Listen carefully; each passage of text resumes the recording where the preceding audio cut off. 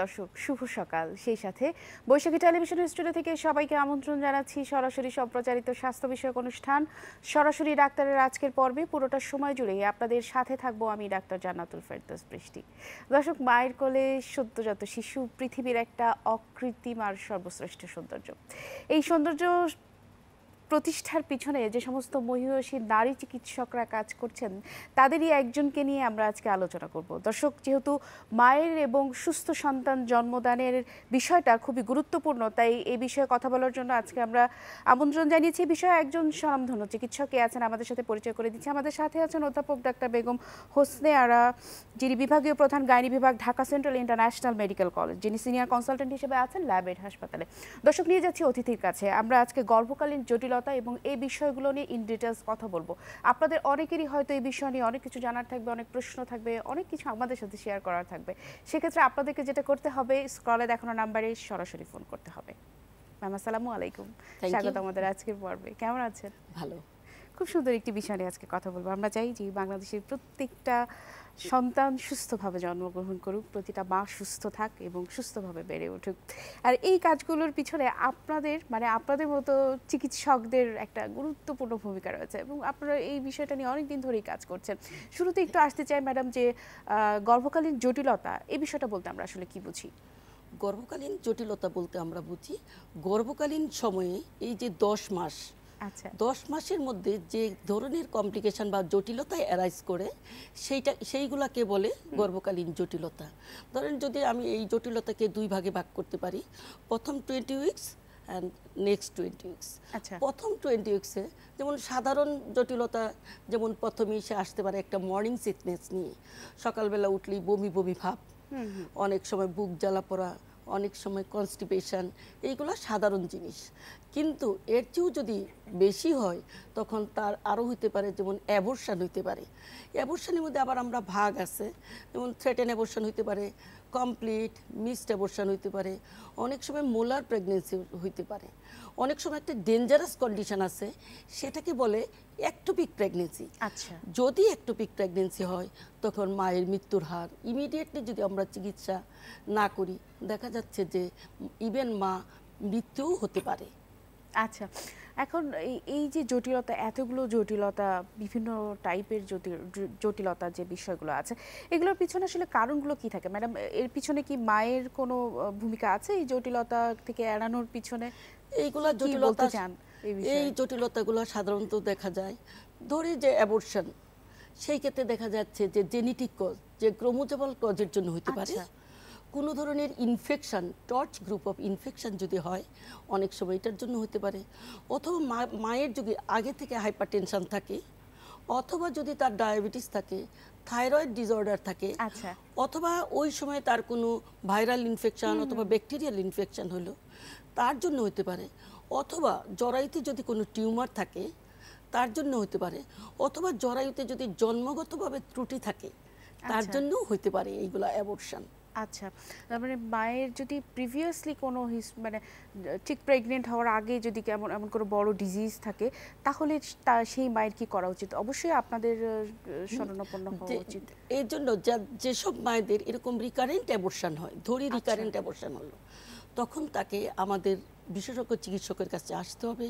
তার প্রপার ওয়েতে তার ফুল হিস্ট্রি নিতে হবে, তার কোন সময়ে কোন মাসে তার কতটুক টাইমে তার বারবার প্রেগনেন্সি লস হচ্ছে হিস্ট্রি নিতে হবে। তারপরে তাকে ইনভেস্টিগেশন দিতে হবে। ইনভেস্টিগেশনের মধ্যে দেখতে হবে, অনেক সময় দেখা যায় অ্যান্টিফসফোলিপিড অ্যান্টিবডি সিনড্রোম যদি থাকে, তারও দেখা যায় রিপিটেড অ্যাবর্শন হয়। তার জন্য আমাদের কেয়ারফুল হতে হবে, তার জন্য আমাদের চিকিৎসা দিতে হবে। অথবা ক্রোমোজোমাল, অনেক সময় সার্ভাইকাল ইনকম্পিটেন্সি থাকে, এটার জন্য রিপিটেড অ্যাবর্শন হয়। সেই ক্ষেত্রেও আমাদের কি করতে হবে, তাকে আমরা একটা সার্কলেস ফিউচার দিয়ে দিই ডিউরিং 12 উইকস অফ প্রেগনেন্সিতে। এইগুলো আমাদের করতে হবে। প্রপার হিস্ট্রি, প্রপার ইনভেস্টিগেশন করে, প্রপার ডায়াগনোসিস করে আমরা তাকে ট্রিটমেন্ট দিব।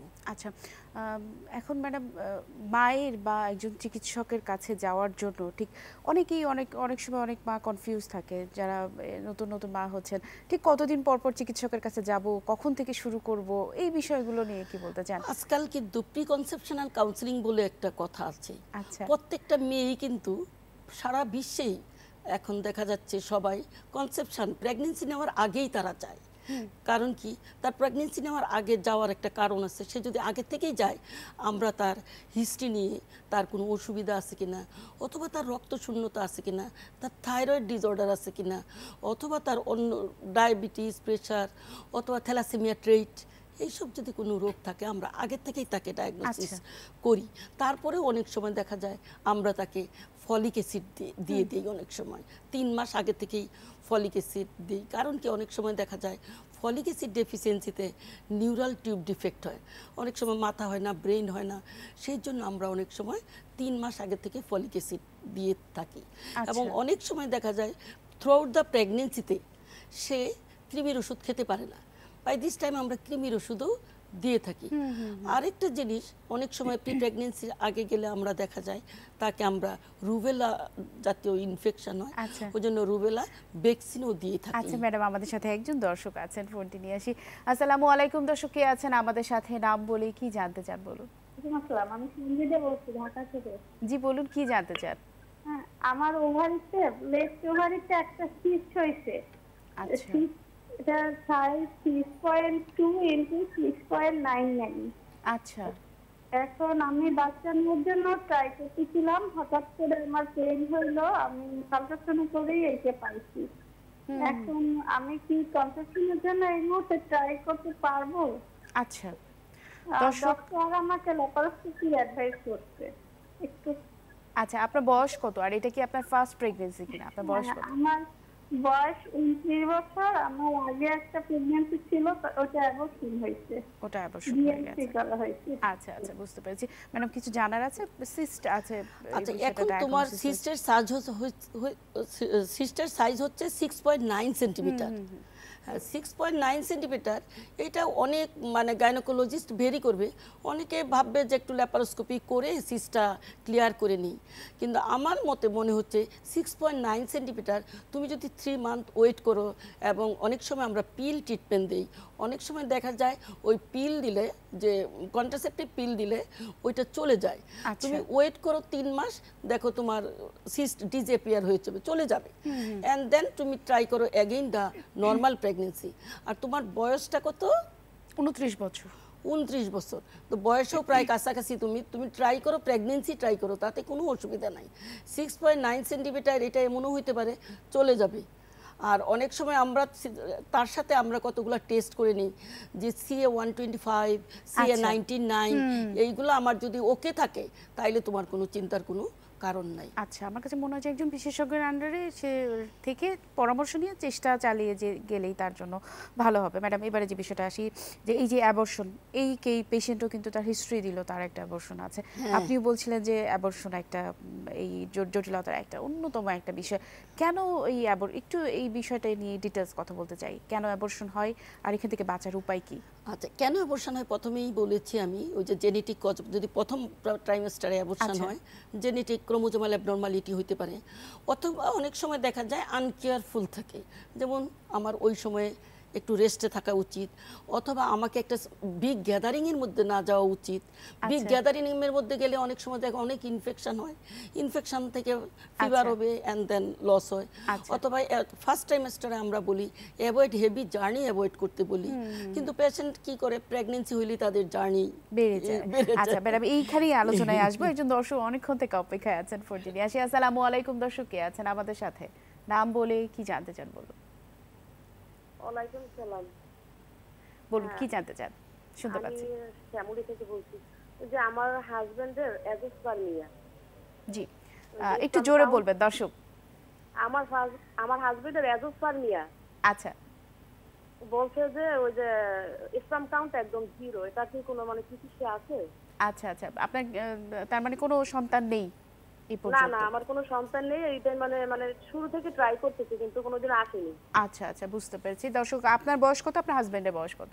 আমার 32, আমার হাজবেন্ডের 38। 38। হ্যাঁ হ্যাঁ হ্যাঁ। আচ্ছা ঠিক আছে, আমাদের সাথে থাকবেন ম্যাডাম। অ্যাজোস্পার্মিয়া ওনার হাজবেন্ডের ডায়াগনোসিস। আপনার হাজবেন্ডের অ্যাজোস্পার্মিয়া, যেহেতু আপনার হাজবেন্ডকে অবশ্যই একজন ইউরোলজিস্টের চিকিৎসা করতে হবে। অ্যাজোস্পার্মিয়া এটা টেস্টিকুলার কজ হইতে পারে, অথবা কোনো ডাক্ট আছে ভেসো ভাসা ডাক্ট, ওইটা অনেক সময় ব্লক থাকতে পারে। ওইগুলো যদি ব্লক থাকে, ওইগুলো যদি ঠিক করে দেওয়া হয়, অনেক সময় দেখা যায় প্রেগনেন্সি হয়। আবার অনেক সময় আইভিএফও করা যায়, যে দেখা যাচ্ছে যে আপনার টেস্টিসের মধ্যে অনেক সময় স্পার্ম থাকে, ওইগুলাকে অনেক সময় টেস্টিকুলার স্পার্ম ইজেকশন করে অথবা স্পার্মাটিক ইজেকশন করে অনেক সময় আমরা আইভিএফ করি, টেস্টিভ বেবি করে, সেভাবেও আপনি প্রেগনেন্সি নিতে পারেন। আমার মনে হয় যে অথবা দেরি না করে খুব আপনি যদি এটা করেন তাইলে আমার মনে হয় সবচেয়ে ভালো হবে। আপনার হাজবেন্ডকে অবশ্যই ইউরোলজিস্টের সাথে যোগাযোগ করতে বলেন। যেটা সবার জানা প্রয়োজন, যে জার্নির ব্যাপারটা আপনি বলছিলেন যে জার্নি করলেই আরো প্রেগনেন্ট হলে জার্নিটা আরো বেড়ে যায়, আসলে এই বিষয়ে কি বলতে চান আমার দর্শকদেরকে? জার্নি সাধারণত অনেকেই বলে যে ম্যাডাম আমরা তো প্লেনে জার্নি করব, তো প্লেনে যে টুক আপ অ্যান্ড ল্যান্ডিং, এটাতে শরীরের উপর খুব প্রেশার পড়ে। সেই জন্য আমরা জার্নিটাকে, এবং লং জার্নিতেও তার শরীরের উপর প্রেশার পড়ে, এবং সেটাতে এই জন্য আমরা জার্নিটা, অথবা এক জায়গায় জার্নিতে গেল, ওইখানে মাস গ্যাদারিং, ওইখানে কোনো ইনফেকশন, আজ চিন্তা করো আজ ইন্ডিয়ায় গেল, ওইখান থেকে একটা ইনফেকশন নিয়ে আসলো, ম্যালেরিয়া, কালাজ্বর, অনেক কিছুই নিয়ে আসতে পারে, ইভেন জন্ডিসও হয়। সেই জন্য আমরা বলছি যে মাস গ্যাদারিং এবং জার্নি অলওয়েজ এই কয়টা মাস একটু নিজেকে সেভ করে রাখা আর কি। ম্যাডাম এবার আমরা একটু সেকেন্ড হাফে আসতে চাই। সেকেন্ড হাফেও অনেক ধরনের জটিলতার কারণে অনেক প্রবলেম হয়ে যাচ্ছে, অনেক মায়ের স্বপ্ন ভেঙে যায়। আসলে সেকেন্ড হাফে কি কি ধরনের জটিলতা হয়? সেকেন্ড হাফে সাধারণত কতগুলো মেডিকেল ডিসঅর্ডার আছে, ডায়াবেটিস। যদি ডায়াবেটিস হয়, যদি সেটা আনকন্ট্রোল থাকলে সেটা কি হবে, সেটা মায়েরও অসুবিধা হবে এবং বাচ্চারও অসুবিধা হবে। বাচ্চার যেমন বিগ বেবি হতে পারে, বিগ বেবি আবার বাচ্চা অবস্ট্রাকটেড লিভার হয়, এগুলো হতে পারে। এবং অনেক সময় দেখা যায় প্রেশার বেড়ে গেছে, ওইটাকে বলে প্রি অ্যাক্লামসিয়া অথবা প্রি-অ্যাক্লামসিয়া। এবং প্রি-অ্যাক্লামসিয়া থেকে অ্যাক্লামসিয়া মানে খিঁচুনি। সেই খিঁচুনিতে কি হবে, মা বাচ্চা দুজনেরই মৃত্যুর হার বাড়তে পারে। ইভেন অনেক সময় দেখা যায় বাচ্চাটা উল্টা বাচ্চা, এইটাও একটা জটিলতা, উল্টা অবস্থায় আছে। আবার দেখা যায় অনেক সময় যদি হেভি ওয়ার্ক করে বা জার্নি করে, দেখা যায় তার পানি ভেঙে গেছে, মেমব্রেন রাপচার হয়ে গেছে, সেটাতেও তার অসুবিধা।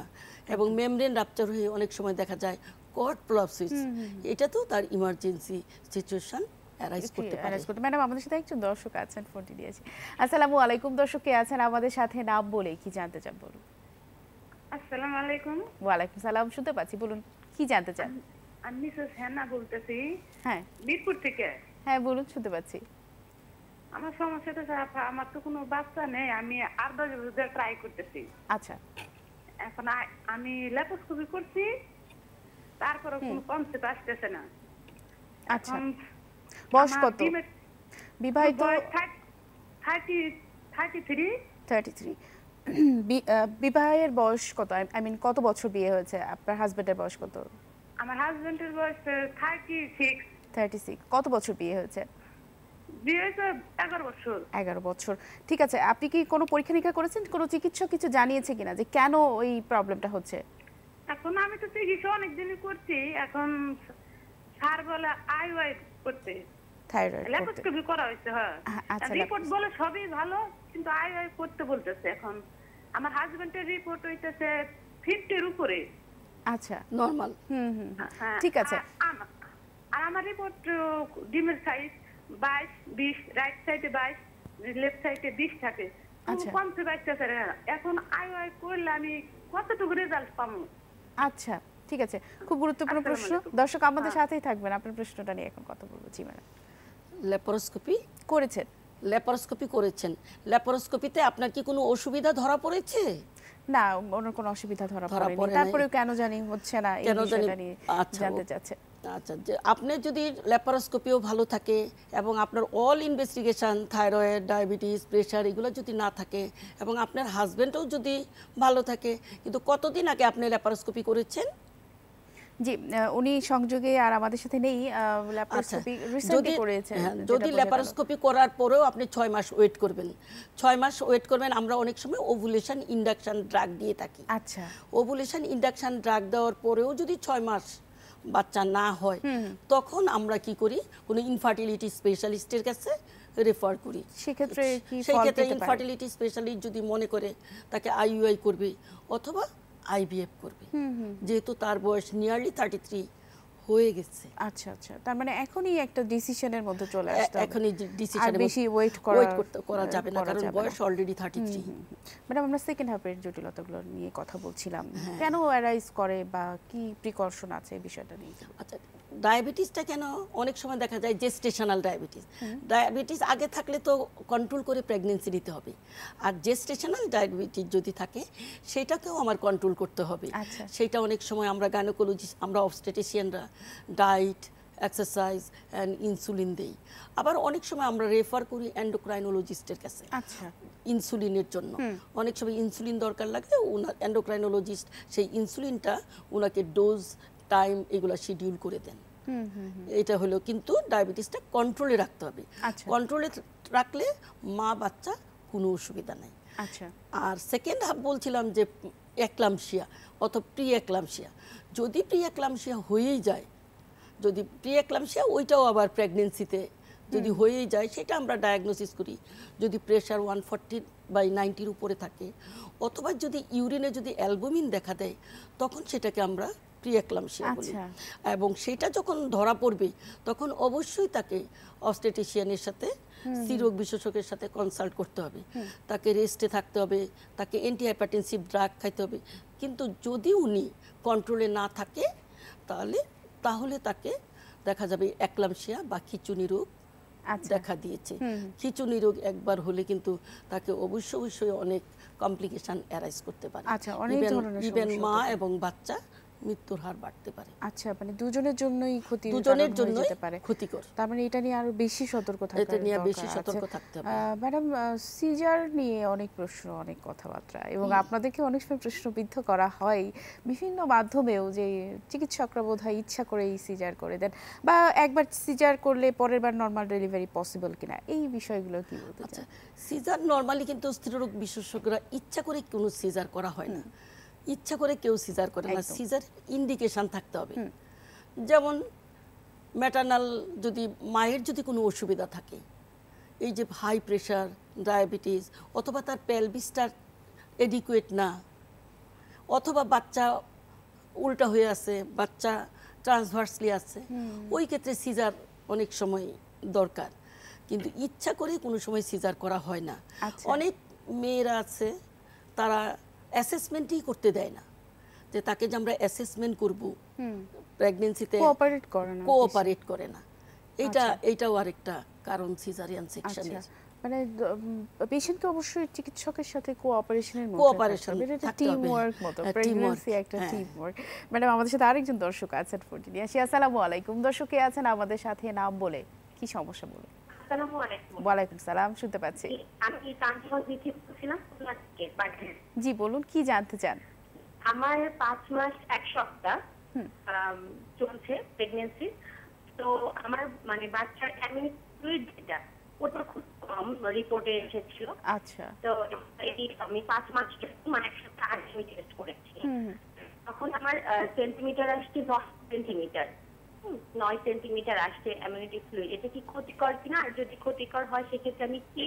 করতে পারি আচ্ছা বাচ্চার ক্ষেত্রে আর একটা বিষয় হচ্ছে আমার একটু শ্বাসকষ্ট আছে তো এটা কি মানে হিমোগ্লোবিন কম পাওয়া গেছে মাঝে আমি এই গতকালকে শুক্রবারে আর কি আমি দিয়েছি ইনজেকশন দিয়েছি ডক্টরের পরামর্শ মতো তো এটার জন্য কি মানে কোনো এটা কি ঠিক হয়ে যাবে মানে শ্বাসকষ্টটা এখন একটু কম ফিল করছি এটা কি মানে হিমোগ্লোবিনের অভাবে হয় আচ্ছা ম্যাডাম কিছু জানার আছে ওনার কাছ থেকে আপনার এই প্রথম বাচ্চা আপনার না এটা আমার দ্বিতীয় বাচ্চা আচ্ছা অ্যামনিওটিক ফ্লুইড কি কম বলছে আল্ট্রাসোনোগ্রাফি জি ম্যাডাম আল্ট্রাসোনোগ্রাফি কম 9 থেকে 10 সেন্টিমিটার বলা হয়েছে 9 থেকে 10 সেন্টিমিটার। আমি 9 থেকে 10 সেন্টিমিটার। ঠিক আছে দর্শক আমাদের সাথেই থাকবেন, আপনার প্রশ্নগুলো নিয়ে কথা বলবো এখন। 5 মাসের যে অ্যামনিওটিক ফ্লুইড 9 থেকে 10 সেন্টিমিটার, এটা নিয়ে এত ওয়ারিড হওয়ার কোনো কারণ নাই। বাচ্চা মাত্র 5 মান্থ, এটা যত দিন যাবে, যত উইক বাড়তে থাকবে, তত আপনার অ্যামনিওটিক ফ্লুইড বাড়তে থাকবে। এটা নিয়ে আপনি কোনো সময় ওয়ারিড হবেন না, কারণ আপনার তো মাত্র 5 মাস, এখন তো কিছু করার নাই। আপনি রেস্টে থাকবেন এবং বেশি করে পানি খাবেন এবং ফ্লুইড জাতীয় জিনিস একটু বেশি খাবেন, দেখবেন আপনার এই অ্যামনিওটিক ফ্লুইড যেটা বলছেন এটা কারেক্ট হয়ে গেছে। আরেকটা কি কথা বললো, আপনার হলো রেসপিরেটরি ডিস্ট্রেস হচ্ছে, শ্বাসকষ্ট হচ্ছে, হিমোগ্লোবিনটা কম আছে। হিমোগ্লোবিন কম, যদি হিমোগ্লোবিন থাক কম, আমরা যখনই রোগীরা রেসপিরেটরি ডিস্ট্রেস বলে তখনই আমরা হিমোগ্লোবিন করতে দিই। হিমোগ্লোবিন কম থাকলে আপনার ডাইট আপনার যেসব খাদ্যে আপনার আয়রন বেশি আছে, যেমন কলিজা, মাংস, ভেজিটেবল, কচু শাক, এগুলো আপনি একটু বেশি বেশি করে খান, প্লাস আপনি আয়রন, ভিটামিন, ক্যালসিয়াম এগুলো ইমপ্রুভ করেন। এখন আপনার কতটুকু হিমোগ্লোবিন আছে সেইটা কিন্তু আমি জানতে পারিনি। আচ্ছা, মানে হিমোগ্লোবিন বাড়ায় যে খাবারগুলো সেগুলো তাকে ইনটেক বাড়াতে হবে। ম্যাডাম, অনেক এই যে হিমোগ্লোবিন কম এবং বাংলাদেশে মেয়েদের ম্যাক্সিমাম ক্ষেত্রে দেখা যায় ইনভেস্টিগেশন করার পর অ্যানিমিক থাকে এবং হিমোগ্লোবিন কম থাকে, এরা মা হতে গেলে আগে থেকে কি সতর্কতা আছে? আমরা আগে থেকেই যে প্রি কনসেপশনাল কাউন্সেলিং এর সময় তখনই আমরা দেখে নিই যে সে এনিমিক কিনা। Anaemia is the one of the cause of abortion. সুতরাং আমরা তাদের এনিমিয়া, যেমন ওদের হইতে পারে হেলমিনথিসিস, মানে কৃমি থাকতে পারে, প্রথমে আমরা একটা কৃমির ওষুধ দিয়ে নিই, তার সাথে আমরা আয়রন, ফলিক অ্যাসিড, ক্যালসিয়াম এগুলো দিয়ে তার হিমোগ্লোবিন লেভেল অ্যাটলিস্ট 11 গ্রাম% করে তারপরে আমরা বলি তুমি প্রেগন্যান্ট নাও, প্রেগন্যান্সি হও। আচ্ছা, মানে এই কাউন্সেলিংটা খুবই ইম্পর্টেন্ট একটা কাউন্সেলিংটা। এগুলো ম্যাডাম আপনারা কোথায় করে থাকেন? মানে পেশেন্টরা কি আপনাদের কাছে গেলেই এই কাউন্সেলিংটা? আজকাল অনেক পেশেন্টই অনেক মেয়েরাই এখন আসে, তারা প্রি কনসেপশনাল কাউন্সেলিং করতে। আমার কোনো অসুখ আছে কিনা, আমার কোনো অসুবিধা আছে কিনা, এটা আমাকে চেক আপ করে দেখে আপনি আমাকে বলে দেন আমি কবে প্রেগন্যান্সি নিতে পারবো। আজকাল প্রায় মেয়েরাই এরকম আসতেছে। আচ্ছা, তার মানে প্রি কনসেপশনাল যে কাউন্সেলিং, এটাতে প্রত্যেকটা মেয়েরই আমার কাছে এখন মনে হচ্ছে অবশ্যই আসা উচিত। অবশ্যই আসা উচিত। এই পিরিয়ডটা শেষ করেই তারপরে আপনার প্রেগন্যান্সিতে যাওয়া উচিত। ম্যাডাম, আপনাকে অনেক ধন্যবাদ, অনেক ব্যস্ত আপনি, অনেক ব্যস্ততার মাঝে আমাদের দর্শকদেরকে সময় দিয়েছেন, আমাদের সময় দিয়েছেন। থ্যাংক ইউ বৃষ্টি, অ্যান্ড থ্যাংক ইউ বৈশাখী টিভির কলাকৌশলীদের। থ্যাংক ইউ দর্শকদের। দর্শক, এই ছিল আমাদের আজকের আলোচনা অনুষ্ঠানের একেবারেই শেষ পর্যায়ে চলে এসেছি, এখন বিদায় নেব। গর্ভকালীন জটিলতা আসলে কারোরই কাম্য নয়, না মায়ের না বাচ্চার। একটা বাচ্চা যখন পৃথিবীতে আসছে সে ভূমিষ্ঠ হবে, খুব সুন্দরভাবে এই পৃথিবীতে বেড়ে উঠবে। আপনাদের যেমন চাওয়া আছে তেমন সেই বাচ্চাটারও এই সুন্দরভাবে বেড়ে ওঠার অধিকার আছে। তাই আপনি যাকে পৃথিবীতে আনছেন সে সুন্দরভাবে সুস্থভাবে আসছে কিনা সেটা জানার জন্য আপনি আপনার চিকিৎসকের সাথে আগে থেকেই পরামর্শ করুন। দর্শক, প্রেগনেন্সির আগেই সতর্ক থাকুন, আফটার প্রেগনেন্সির পরে কমপ্লিকেশনকে এড়াতে নয়, প্রেগনেন্সির আগেই আমাদেরকে এই কমপ্লিকেশন এড়ানোর চেষ্টা করতে হবে। এই প্রত্যাশা কামনা করে আমি ডাক্তার জান্নাতুল ফেরদৌস বৃষ্টি আজ এখানে বিদায় নিচ্ছি। আগামী পর্বে আবারও হাজির হব নতুন কোনো অতিথি নিয়ে। ততক্ষণ পর্যন্ত সবাই ভালো থাকবেন, সুস্থ থাকবেন, নিরাপদে থাকবেন, আর অবশ্যই বৈশাখী টিভির সাথেই থাকবেন।